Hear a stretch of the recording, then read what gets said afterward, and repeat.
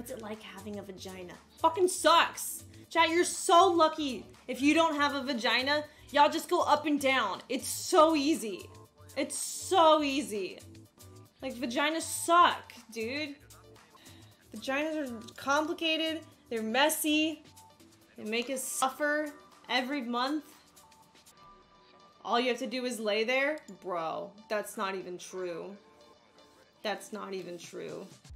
Even when you're laying there, even in missionary, there's still so much going on with the vagina. You have no idea what that friction is like. Like, internal friction. Fucking sucks, dude. There's so many different parts of it that can hurt, and for no good reason. Sometimes you're like feeling it, and then like the fan hits you, and you're like, up, oh, there it went. It's dry now. It's all dried up. You think women's orgasm is better than man's? But it's more elusive and can depend on so many different factors. It can be ruined so much easier.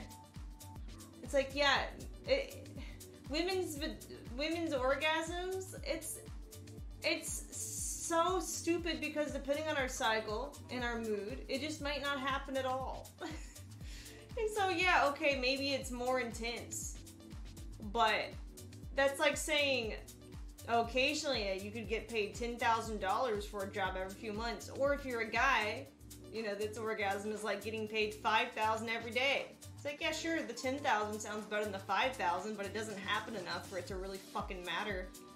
Ugh.